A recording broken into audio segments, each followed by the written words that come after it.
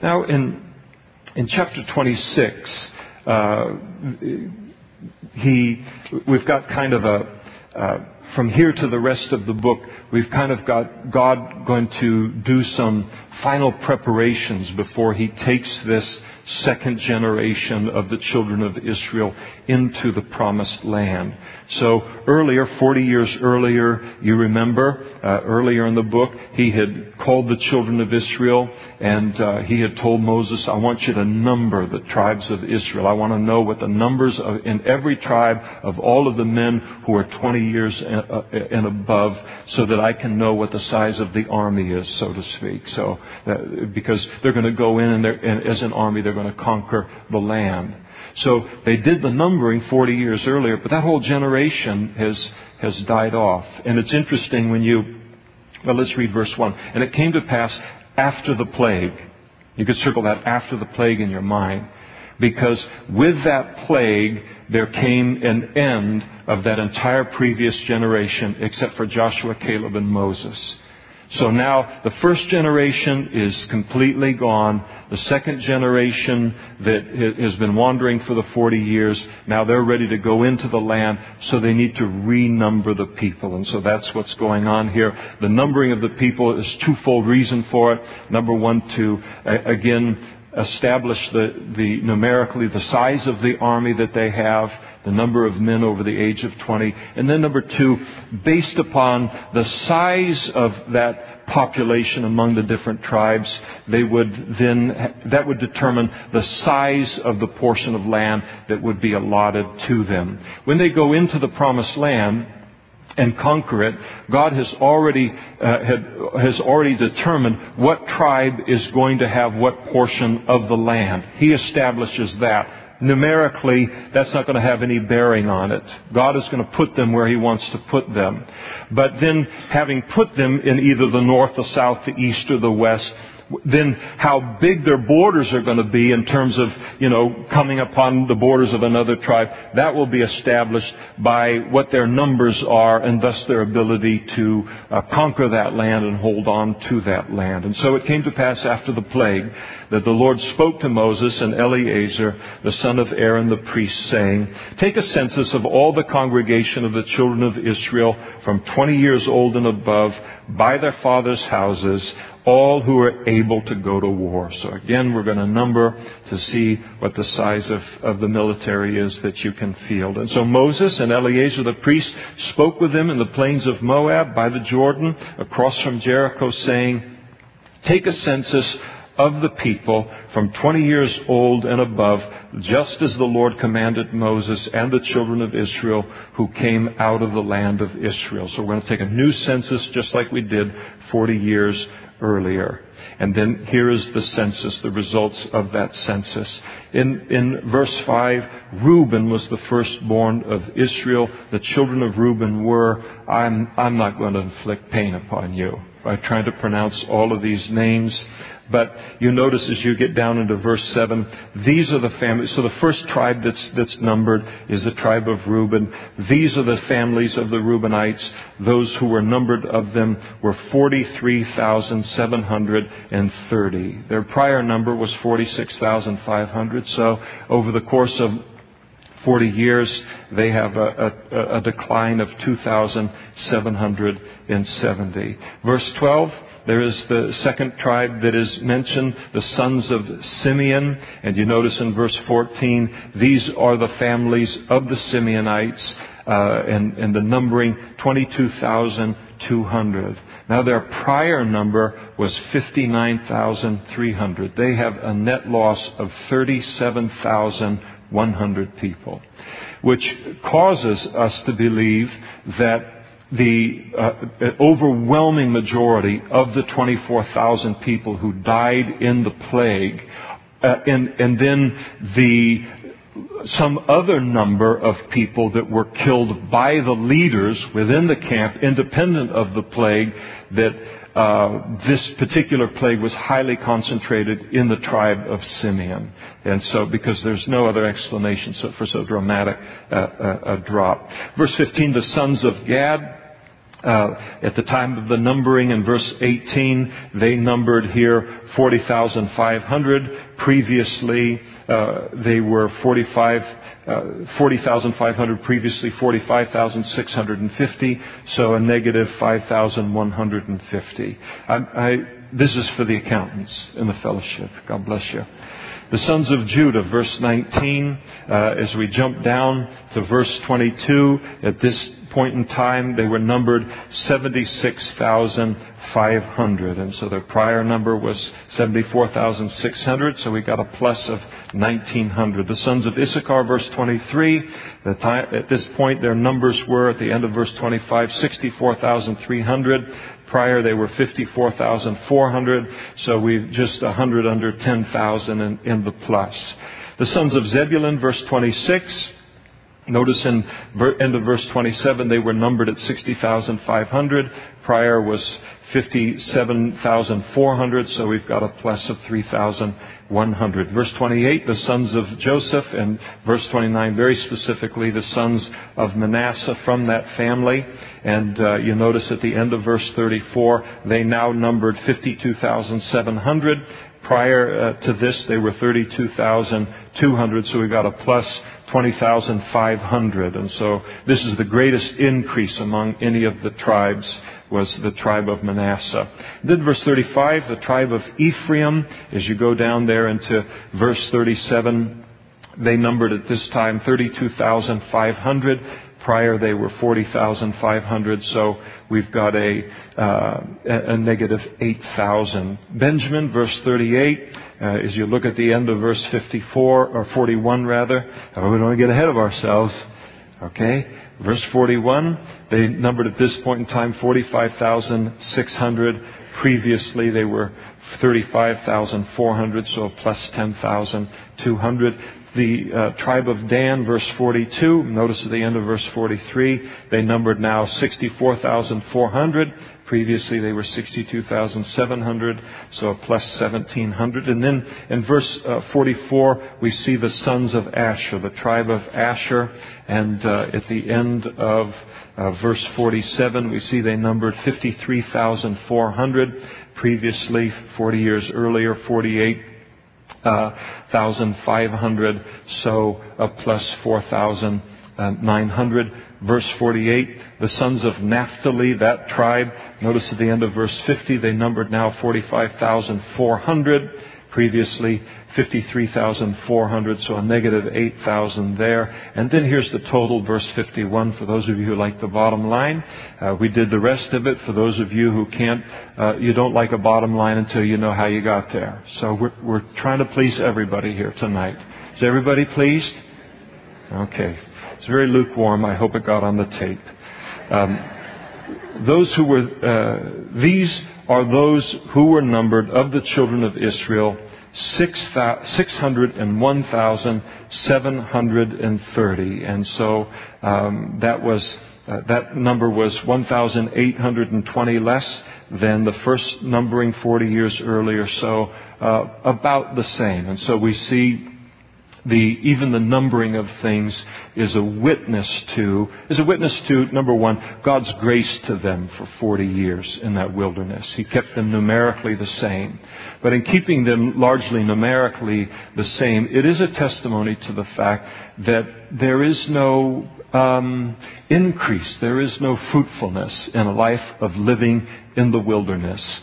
Living the Christian life that is short of appropriating the promises of God in our lives, going into those promises, possessing those promises. A failure to do that leads to a life that I'm still a child of God, I'm still on the way to heaven, but there's nothing dramatic about it, nothing that, speaks of God about such a life. It's just kind of holding my own, which is when a person's just living a life of kind of holding their own, then there's no witness of the Spirit. It's a supernatural life that gets the attention of people and to realize there's something about their life that's different than other lives. And look how God has blessed them. Look at the fruit and blessings of their life that then gets people to realize that God is being allowed to be fully engaged in our lives. And so they didn't do bad. They didn't do good. That's what life in the wilderness looks like. And then the Lord spoke to Moses saying, "To these the land shall be divided as an inheritance according to the number of names." And so these tribes, the land was going to be divided among these 12 tribes. And then as we saw, I mentioned before, to a large tribe you shall give a larger inheritance. To a small tribe you shall give a smaller inheritance. Each shall be given its inheritance according to those who are numbered of them. But the land shall be divided by lot. And they would determine God's will by the casting of lots. They trusted Him to direct the lots in getting the people to have the land that God wanted them to have. So where they ended up in the land, God is saying that He would determine the size of the land, their population would determine. But the land shall be divided, verse 55, by lot. They shall inherit according to the names of the tribes of their fathers, according to the lot. Their inheritance shall be divided between the larger and smaller. And these are those who are numbered of the Levites according to their families. So the Levites, the tribe of Levi, is numbered separately from the children, the other tribes of Israel, for a couple of reasons. Number one, they were not going to be a part of the army. Their entire focus was directed upon the spiritual health of the nation. And number two, they were not going to inherit any land. They would inherit Levitical cities, but not land the way the other tribes would. And so they're in kind of a different category, and so they come into a different place in the numbering in the chapter. So these are those who were numbered of the Levites according to their families: of Gershon, the family of the Gershonites; of Kohath, the family of the Kohathites; of Merari, the family of the Merarites. These are the families of the Levites: the family of the Libnites, the family of the Hebronites, the family of the Malites, the family of the Mushites, and the family of the Korathites. And Kohath begot Amram. And the name of Amram's wife was Jochebed, the daughter of Levi, who was born to Levi in Egypt. And to Amram she bore Aaron and Moses and their sister Miriam. So you want to know a little bit about the lineage of Moses? It's right there as a Levite. It's right here in the history of the tribe of Levi. Without this passage, we wouldn't know the names of Moses's parents. To Aaron was born Nadab and Abihu, Eleazar and Ithamar. And Nadab and Abihu died when they offered profane fire before the Lord. Now those who were numbered of them, so here's the numbering of the tribe of Israel at this point in time, were 23,000. And so 40 years earlier they numbered 22,000, so a net gain of 1,000 in that tribe. They were numbered a little bit differently than the other tribes. The other tribes were numbered from the age males, the age 20 and above. Here, in the numbering of the Levites, it was every male numbered from a month old and above, for they were not numbered among the other children of Israel because there was no inheritance given to them among the children of Israel. These are those who were numbered by Moses and Eleazar the priest, who numbered the children of Israel in the plains of Moab by the Jordan across from Jericho. But among these there were not a man of those who were numbered by Moses and Aaron the priest when they numbered the children of Israel in the wilderness of Sinai. For the Lord had said of them, they shall surely die in the wilderness. And then notice that next word, it's an important one. So there was not left a man of them except Caleb, the son of Jephunneh, and Joshua, the son of Nun. So God had promised that entire generation was going to die off, and only Joshua and Caleb would survive it and enter into the land. God is absolutely faithful in His promised to bless us in His Word, but He is also unerringly faithful in His Word as it relates to judgment. And so it came to pass. The key is to be on the right side of the things of God so that we can experience His faithfulness as it relates to blessing and not to judgment. So we'll stop there and we'll get a chance to enjoy communion tonight. Would you turn with me to 1 Corinthians chapter 11? Let me say one thing as we leave this whole incident at the Isle of Peor with the sexual immorality of God's people, with the women of Midian, and the whole, that whole mess of things.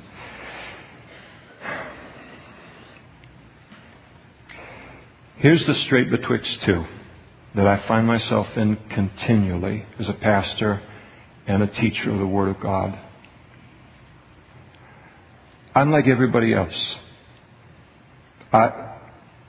Every single one of us is tempted by numerous things in this world. If any man thinks he stands, let him take heed lest he fall. I remember listening to a pastor teach many, many years ago, and he said, he exhorted us as pastors, and he said, you better teach above your experience. Now, I'm not saying I'm engaged in the sin of Baal of Peor, but to take the Word of God and to declare it, my responsibility is to lay out the high standard, not to bring it down, because that's not what I'm called to do.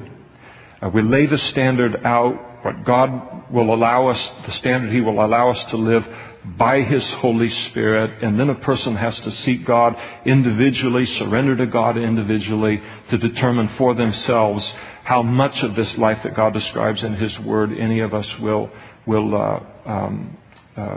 appropriate and experience. But because we do live in a nation that is very, very sexually immoral, and in a world that is very, very sexually immoral, I don't want anybody to sit here that comes from that kind of a background, however long ago or however recently, to feel bad about that. I want the strength of the Word to hit our lives, and I want us to I want it to cleanse us. I want it to purge us, and I want it to equip us. But I know that you can talk about some of these things, and our backgrounds can kind of flash up before us, and we begin to think that we're extraordinarily terrible. That's not my intent in any way to condemn anyone. Now, if a person's sitting here tonight and you are present tense, actively unrepentant in engaging in willful sin, and you call yourself a Christian, I'm not talking to you at all right now. You're another category. You need to repent tonight. And you certainly need to repent before you partake of the symbols of Jesus' broken body and His shed blood that was broken and shed for you to live a different kind of life in this world. That's a very high price that was paid for us, not just to be saved, but to live a life of freedom to His glory. So I don't want anybody feeling like, oh, I'm the worst person in the whole world because of this. And you bring this up and the whole thing, and it tweaks all these things inside of me. That's not what I'm intending to do. And you hit it all the time, because you come in and you say, I got to lay out the standard of this Word, and I know that this is not going to be fun for some people in the room. But it's the way that it is. And God didn't ask me to be a mediator related to the Word of God. So that's my point here on things. God forgives. He gives us a fresh start. We need to take holiness seriously in our lives tonight and from this moment forward, because we have tonight and we have this moment forward in our walk with the Lord. In 1 Corinthians chapter 11. Let me just read with me from verse 23, where Paul writes to the church at Corinth, and he said, "For I received from the Lord that which I also delivered to you." And here's what he had received and he delivered to them. That the Lord Jesus, and this is very important, on the same night He was betrayed. Ever had anybody do anything wrong to you? No, me either. But he took bread. Now we all know betrayal. On the same night that he was betrayed, he took bread, and when he had given thanks, he broke it, and he said, "Take, eat, this is my body, which was broken for you. Do this in remembrance of me." In the same manner, he also took the cup after supper, saying, "This cup is the new covenant in my blood. This do as often as you drink it in remembrance of me." Ladies and gentlemen, Jesus is saying, don't forget about me in this Christian life. It's about me. "For as often as you eat this bread and drink this cup, you proclaim the Lord's death until He comes. And therefore, whoever eats this bread or drinks this cup of the Lord in an unworthy manner will be guilty of the body and the blood of the Lord. But let a man examine himself, and so let him eat of the bread and drink of the cup. For he who eats and drinks in an unworthy manner eats and drinks judgment to himself, not discerning the Lord's body. And for this reason there are many weak and sick among you, and many who sleep. They've died. For if we would judge ourselves, we would not be judged. But when we are judged, we are chastened by the Lord, that we may not be condemned with the world. Therefore, my brethren,